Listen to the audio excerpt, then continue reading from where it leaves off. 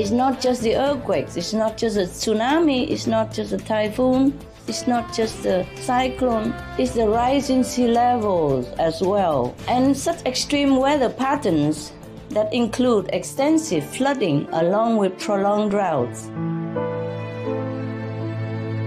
It's easy to see the many forms of environmental harm that are linked to this killing industry, which we call meat consumerism.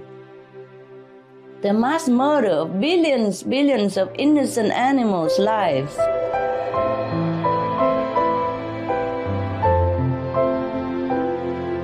The vegan diet protects us inside out, starting immediately, so that all kinds of calamities will avoid us, stay away from us. And on a bigger scale, our planet will also be healed, just like an individual being healed by turning into a compassionate diet. Like attract like.